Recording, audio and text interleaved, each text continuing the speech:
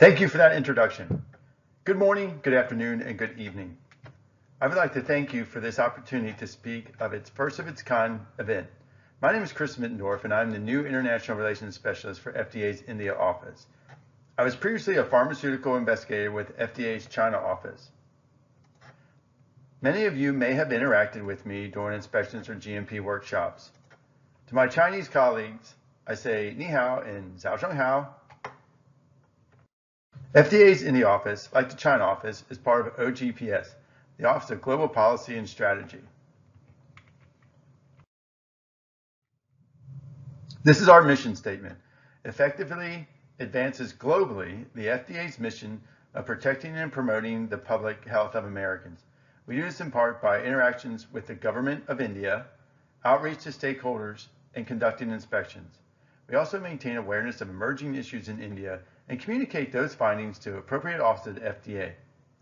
And we have a line of communications with CDSCO, other government of India agencies, and with the state of authorities within India. These are the global strategic priorities of FDA.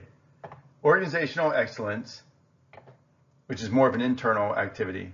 FDA policy coherence, creating and strengthening global partnerships, and facilitating information sharing with internal and external stakeholders.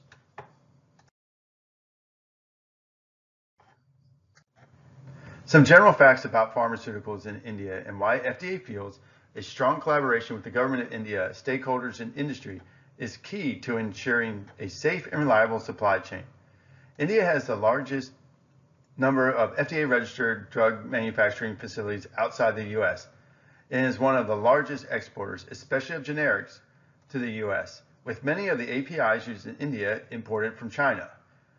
On the map, we can see the shaded areas and the concentration of manufacturers within India. About 74% of all FDA-registered pharmaceutical facilities in India are in the Indian states of Maharashtra, Gujarat, Telangana, Andhra Pradesh, and Karnataka.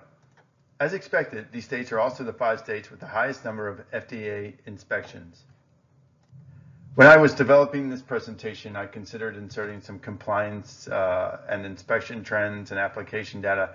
However, since we've heard about applications and the topic following mine is about the state of GMP inspections, I thought adding information like this would be redundant, and there are far better speakers on the topic than myself. So what I want to do is highlight the uniqueness of the India office and hopefully provide a better understanding of the activities we perform and provide information that you may find useful as you navigate FDA's drug regulations. As I previously stated, we have a relationship with the central government and states.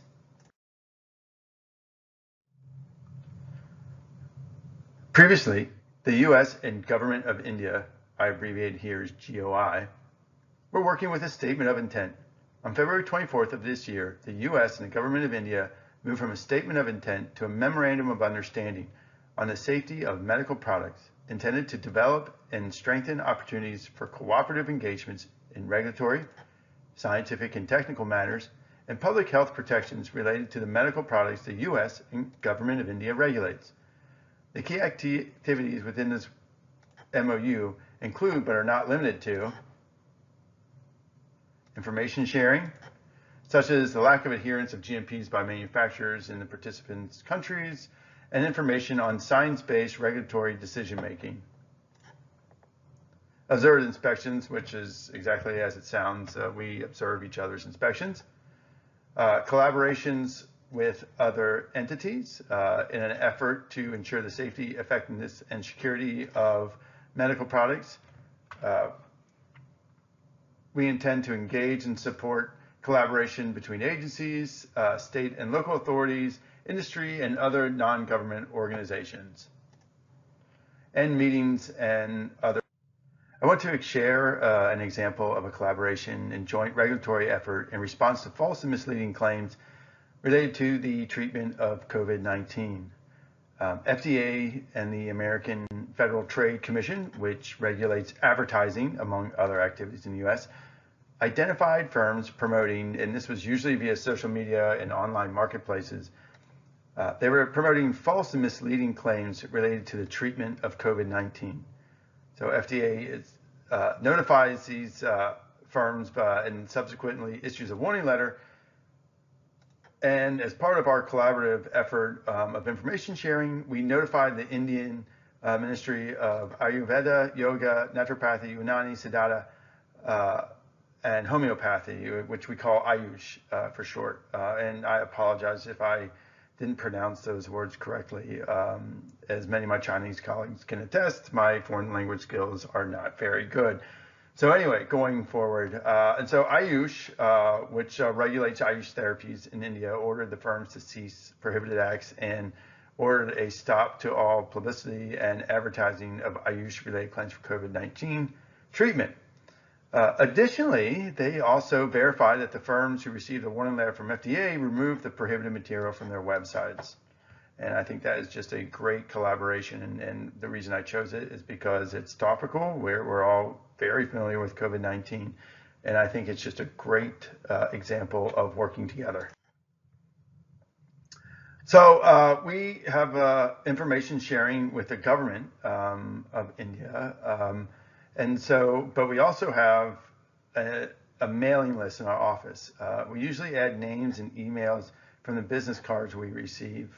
We hope to improve this activity by implementing a listserv where it's easy for interested parties to opt in, update their email should they move or change job. But for now, it's just a mailing list.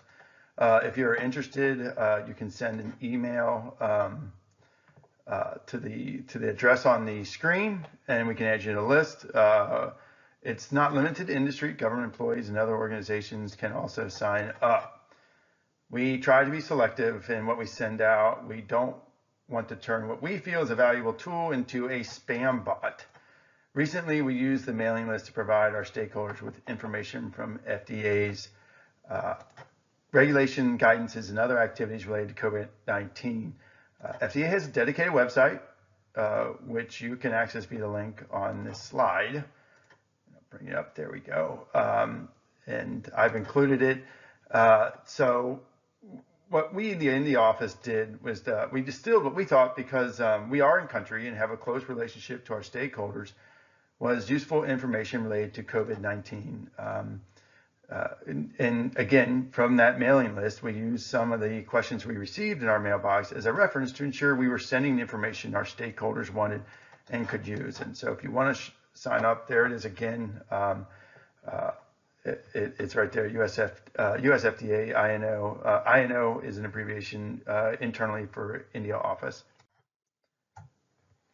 So our communication, like I just said, is not limited to discussion and information sharing with just the government of India. Even before the MOU, FDA participated in regulatory forums with other regulators, with the GOI, with EMA, et cetera, and attended workshops and conferences. Again, INO means India office.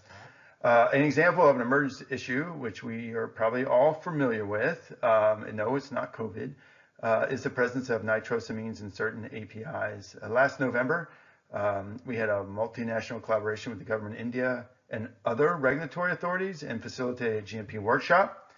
And this was with industry also. This was not regulators talking. So manufacturers could learn what was expected, get the latest information, and hopefully assist them in minimizing the risk to products and patients. It's not limited to emerging issues. We get quite a few requests through that mailbox to speak, and we also attend other conferences throughout the year. For example, we have the ISPE conference in September of last year, and then in this year again, before all the quarantine and everything, there was the India Pharmaceutical Forum in Mumbai back in February. So we want to hear from you. Yes, this session includes a Q&A, but this is really more for questions that you may have outside of these presentations. As I stated earlier, we have a mailing list and we want to hear from you. We have contacts within FDA and we can reach out and get answers on general questions such as registrations.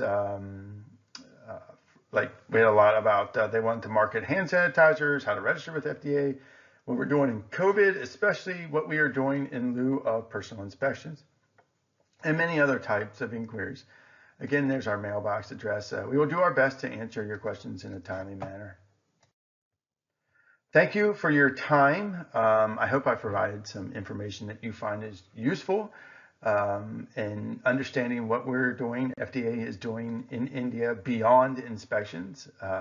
Our next speaker is Raphael, and he's going to give us a talk on the quality, state of pharmaceutical quality regarding surveillance inspections. And then after him is Mr. Lee. He's going to talk about advanced manufacturing and some of the challenges. And maybe that'll help you by providing insight into what FDA is thinking about how best to do that. Again, thank you for your time. I'll be back later to participate in a panel discussion and answer some questions. Up next is Raphael.